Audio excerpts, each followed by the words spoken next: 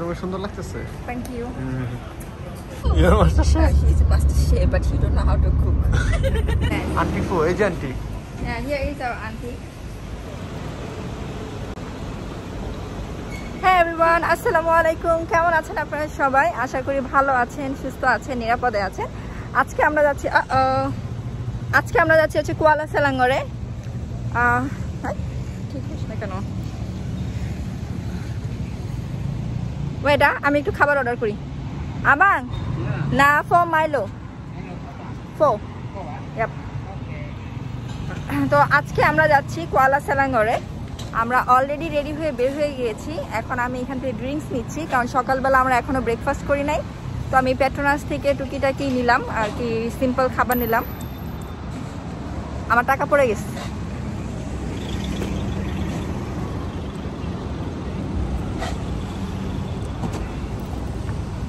তো টুকিটাকি নিলাম আর এখন নিব ড্রিঙ্কস, তারপর আমরা গাড়িতে উঠবো।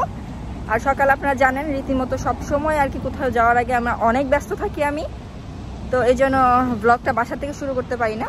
তো যাই হোক, আগে ড্রিঙ্কসটা নেই, ড্রিঙ্কসটা হয়ে গেছে অলমোস্ট। সো ক্যামেরাটা অফ করছি, পরে আপনাদের সাথে আবার কথা হবে।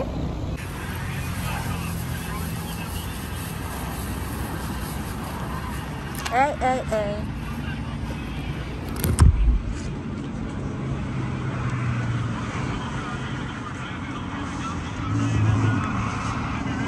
ওকে, এখানকার মাইলোটা হচ্ছে অনেক বিখ্যাত। এখানকার যে কেএল ফুডিতেও এটা এসেছিল। তো এটার মাইলো আমার অনেক পছন্দের, ইরফানের অনেক পছন্দের। তো সকালবেলায় শুধু বসে এটা, বিকালবেলা এখানে এই দোকানটা থাকে না, অন্য একটা দোকান বসে। তো যাই হোক, আমার কেনাকাটা শেষ, আমি আপনাদের সাথে পরে কথা বলছি আবার।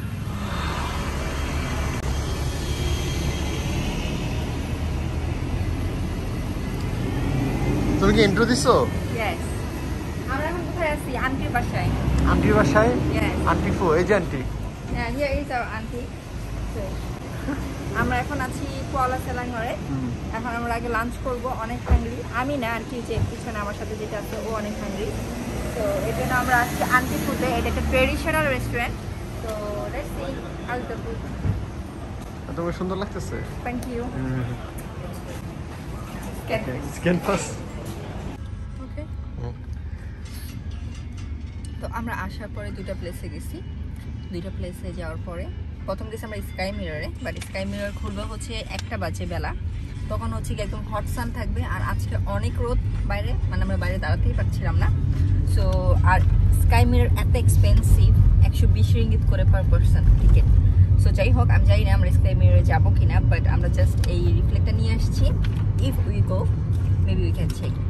আর এখন আমরা যাচ্ছি লাঞ্চ করতে। আমার সাথে যে আছে আমার কলিগ মিস ফুত্রি, সে আমাদেরকে এখন লাঞ্চ করতে নিয়ে যাচ্ছে তার স্পেশাল একটা প্লেসে। তো যেহেতু এখানকার ও সবকিছু চেনে, এটা হচ্ছে ওর গ্রামের বাড়ি, তো ওই আমাদেরকে সব জায়গায় নিয়ে যাচ্ছে, লাইক আওয়ার টোর গাইড টুডে। সো ওইখানে আমরা যাওয়ার পর লাঞ্চ করবো। লাঞ্চ করার পরে দেখি আমরা আর কোথায় যাই। আর আমরা যে গেলাম মাত্র আন্টি ফুতে, ওইটাতে বেসিক্যালি হচ্ছে সকালে ব্রেকফাস্ট আছে। তো মেবি আমরা বিকালে যেতে পারি, বিকালে যে স্ন্যাক্স খাবারগুলো এখানে খাওয়ার জন্য। তো চলুন তাহলে যাই। তুমি তোমার ক্যামেরা ঠিক মতো ধরছো? Putri, where we are going? We are going back to KL. Are you sure? Same like we are going to KL. So far. Rabita restaurant. Wait. What's the name? Rabita. Rabita restaurant. After we go, it's closed. No, that's why we go, right? I saw. Okay. So আমরা যাচ্ছি রাবিতা রেস্টুরেন্টে। Maybe এখানে ইকান বাকার, যেটা অনেক famous মালয়েশিয়াতে। Ikan bakar means all seafood together, right? Krang, everything. Is it? Maybe I have ikan bakar.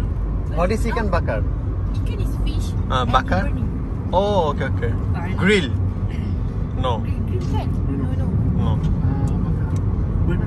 Burn. Hey, you remember Futri? I went to your house. Futri? Yes. I went to your house. Then you fried the fish with tamarind. No, not like this. No, I still cannot forget the taste. You know, very nice. Careful. You're master chef. She's a master chef, but she don't know how to cook. So আমরা এখন যাই, যাওয়ার পরে তারপর আপনার সাথে আবার কথা হবে। এখন আছি রাবিতা ক্যাটারিং এ। এটা হচ্ছে পুত্রি বলছে যে এটা হচ্ছে কোয়াইট ফেমাস, ভাইরাল প্লেস। হ্যাঁ ভাইরাল।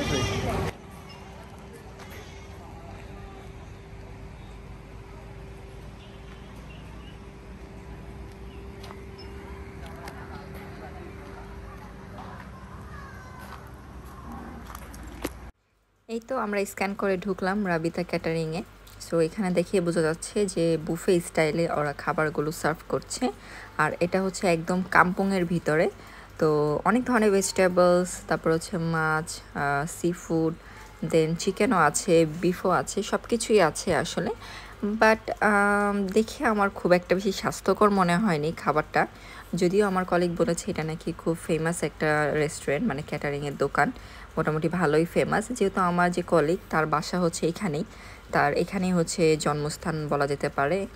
তো যাই হোক, আমার খুব একটা বেশি পছন্দ হয়নি, যেহেতু একদম খোলা পরিবেশে আর তার পাশেই রাস্তা। সো ধুলাবালির ব্যাপার কিন্তু একটা থাকেই, আর এইভাবে একদম ওপেন খাবার দাবার। বাট তারপরেও যেহেতু একটা জায়গায় এসেছি, এখন খেতে তো হবে। আর দুপুরবেলা খুবই ক্ষুধার্ত, তো আমি একটু রাইস নিলাম। আর হচ্ছে কি ইরফান আমাকে ভিডিও করে দিচ্ছিল, তো আমি ইরফানকে বললাম তুমি আগে ভিডিওটা করো, তারপর আমি তোমারটা করে দিচ্ছি, তারপর তুমি খাবারটা নিও। তো চলুন দেখি কি কি খাবার আছে। আর এখানে মোটামুটি ভালোই ভিড়, ভালোই মানুষ আছে, বাট সবই হচ্ছে লোকাল মালয়েশিয়ার, কোনো ফরেনার নাই। আমারই মনে হয় আমি একজন ফরেনার। তো আমি এখানে একটু নিলাম আর কি, যেগুলো খেতে পারি। তো আমি এখানে বেগুনের একটা সাম্বাল নিলাম, সেই সাথে একটু যে ফ্যাপসা বলে ওইটা। আর ইরফান হচ্ছে গিয়ে ফিশ নিয়েছে, আর আমার ফ্রেন্ডস যেটা আছে যারা, তারা সে আর তার বয়ফ্রেন্ড নিয়েছে হচ্ছে চিকেন। ও হচ্ছে অনেক চিকেন খায়, খুবই চিকেন পছন্দ করে। তো তারপরে আমরা গেলাম হচ্ছে একটা পার্কে, যেখানে হচ্ছে এই যে বানরের অভাব নাই, বাট এই পার্কটা বন্ধ ছিল। আর আমাদের লাক হচ্ছে অনেক খারাপ, আমরা গিয়েছিলাম একদম বন্যার পরপর, কারণ রিসেন্টলি মালয়েশিয়াতে খুব বাজেভাবে একটু বন্যা হয়েছে। তো তারপরে আমরা এখানে এসেছিলাম। এই জায়গাটার নাম যেন কি আবার ভুলে গেছি জান, কুয়ালা সেলাঙ্গর। তো ম্যাক্সিমাম জায়গায় আসলে বন্ধ ছিল, কারণ কুয়ালা সেলাঙ্গরও এফেক্টেড হয়েছিল এই বন্যার কারণে। তো যাই হোক, চলুন তাহলে ঘুরতে থাকি।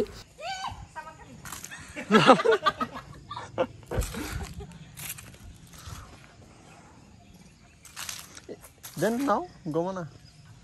Come, coconut or somewhere.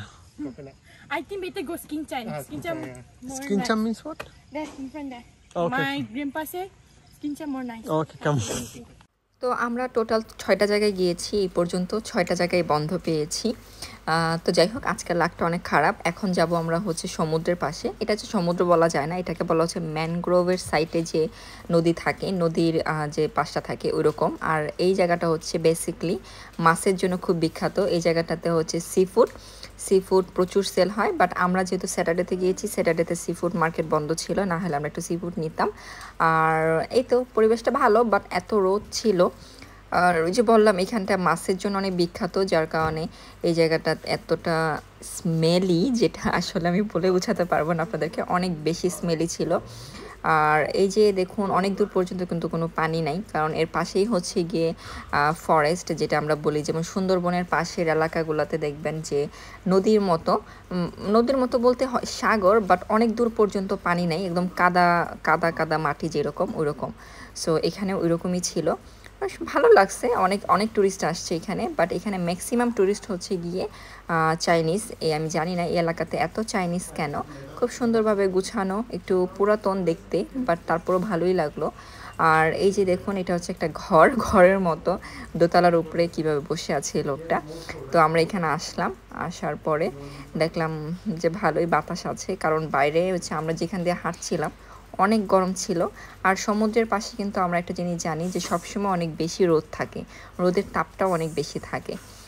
তো এই জায়গাটা অনেক সুন্দর।